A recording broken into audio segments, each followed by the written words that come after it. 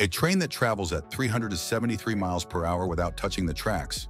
In China, the route from Shanghai to the airport, 19 miles that would take 40 minutes by car, is covered in just 7 minutes. In Japan, engineers are working on a system capable of connecting Tokyo and Osaka in just 1 hour. This technology is not science fiction, but is revolutionizing rail transport in several countries. Magnetic levitation trains, or simply maglev, represent an evolutionary leap in transportation.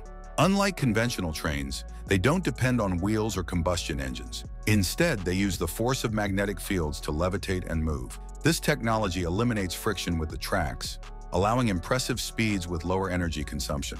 Today, we will explore how this technology works, where it is being implemented, and what is the true potential of trains that float. The idea of using magnetism for transport is not new. In 1922, German engineer Hermann Kemper already proposed the concept of magnetic levitation for trains. He obtained the patent in 1934, but the technological limitations of the time prevented its practical development. It was only in the 1960s that the first prototypes began to emerge. Countries such as Germany, Japan, and the United States initiated serious research on the subject. Japan, in particular, bet heavily on the technology with the Shinkansen maglev project, which would later become the famous superconducting maglev. In 1984, England inaugurated the first commercial maglev at Birmingham Airport, a short line that operated until 1995. However, it was China that took the most significant step by inaugurating in 2004 the Shanghai Trans-Rapid, the first high-speed maglev train for regular commercial use.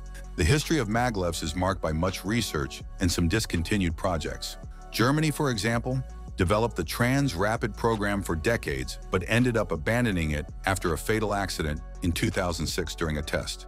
The United Kingdom and the USA also came to plan maglev lines that never materialized due to budgetary and political issues. Today, only China, South Korea, and Japan maintain operational maglev systems with speeds ranging from moderate 68 miles per hour on the urban line in Incheon, Korea, to the impressive 375 miles per hour achieved in tests by the Japanese SC maglev.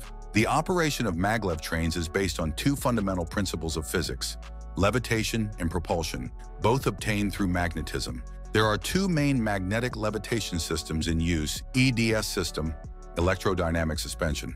Used mainly in Japan, this system employs superconductors cooled to extremely low temperatures. When the train begins to move, the superconducting coils on board pass over coils installed on the track, generating a magnetic field that makes the train levitate.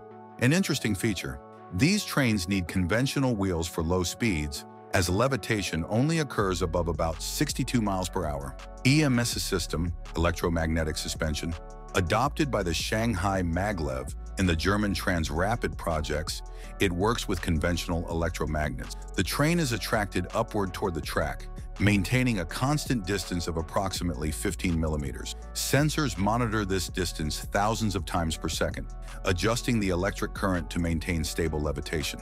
As for propulsion, maglevs use a system called linear motor, which is essentially a conventional electric motor unwound.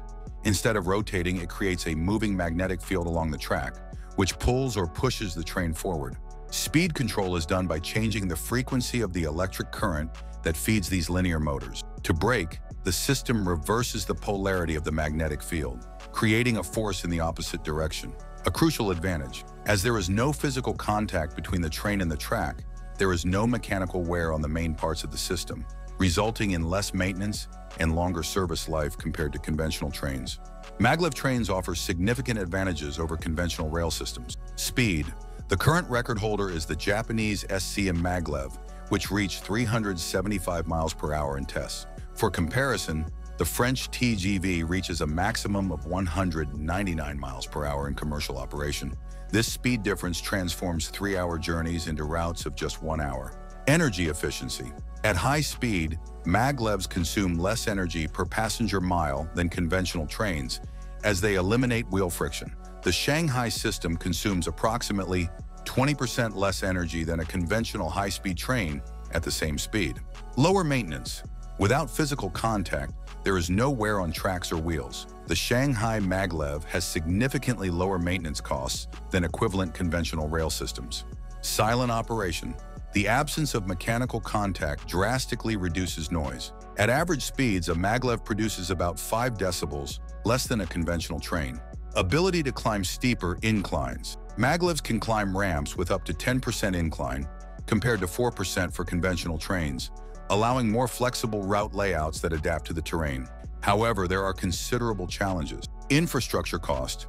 Building a maglev system costs between 2 to 3 times more than an equivalent conventional railway line. The planned Japanese SCA maglev line between Tokyo and Osaka has an estimated cost of $82 billion for 272 miles. Incompatibility with existing infrastructure. A maglev requires its own dedicated infrastructure, unable to use conventional rails. This makes integration with existing rail networks practically impossible. High energy consumption at low speeds. Paradoxically, while they are efficient at high speed, EMS systems consume a lot of energy to maintain levitation when stopped or at low speed. Effects of the magnetic field.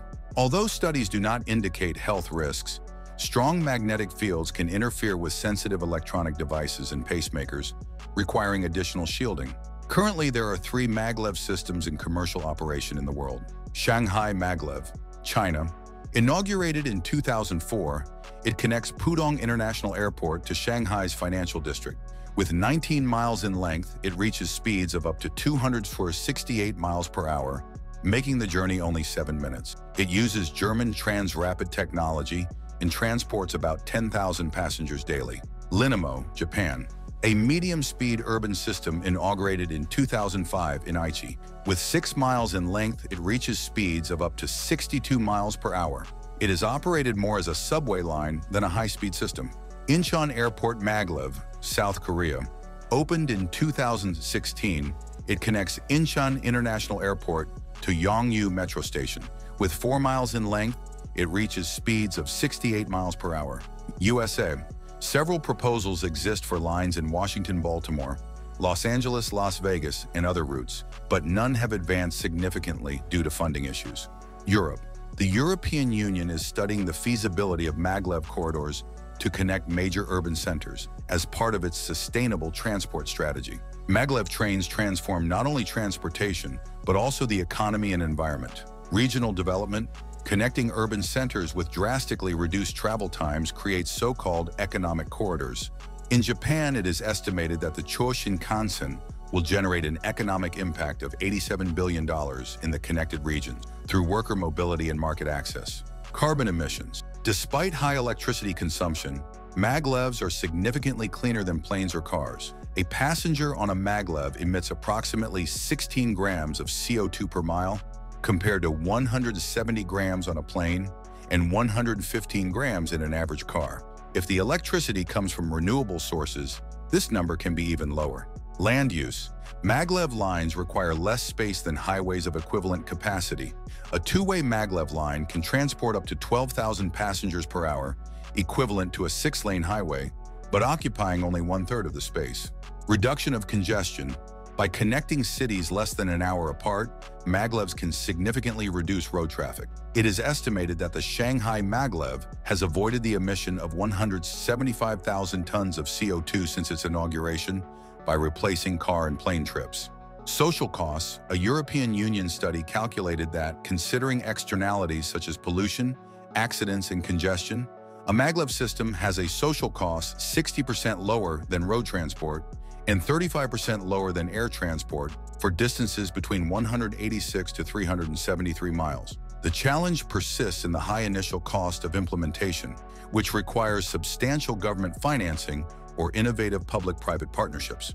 Japan, for example, is partially financing the Chōshin Shinkansen with profits from the operation of the conventional rail network, a model that can be replicated in other countries. The future of magnetic levitation trains looks promising, with several emerging trends. Expansion in Asia, China, Japan, and South Korea have already announced plans to significantly expand their maglev networks over the next 15 years.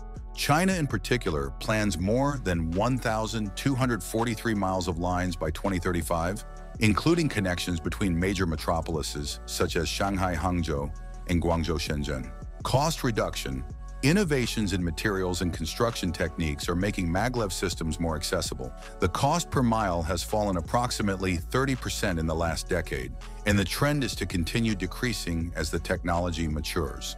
Urban integration, medium-speed systems, 93 to 155 miles per hour, are being considered to connect metropolitan areas, airports, and distant suburbs, creating new concepts of regional mobility that replace both cars and conventional trains. Transnational networks. In Europe, studies are evaluating the feasibility of cross-border maglev corridors, potentially connecting Paris, London, Brussels in less than an hour of travel, creating a true European connected megacity. Integrated transport systems. The future will likely see maglevs as part of multimodal networks, where various transport systems work in harmony. Imagine disembarking from a maglev and entering an autonomous vehicle that takes you to your final destination, all coordinated by intelligent systems. Despite uncertainties about large-scale economic viability, maglev technology represents a fundamental advance in how we think about high-speed land transport. The true potential perhaps lies in how this technology can transform concepts of distance, time, and regional connectivity. Magnetic levitation trains represent more than just a technological advance in transportation. They are a new paradigm of mobility. Eliminating friction, a fundamental limitation of land transport for centuries, maglevs open possibilities for speeds and efficiencies previously unimaginable. As the world faces growing challenges of urbanization, congestion, and climate change, technologies like maglev offer solutions that combine speed, capacity, and sustainability. Cities that were previously 2 hours apart can become part of the same economic region.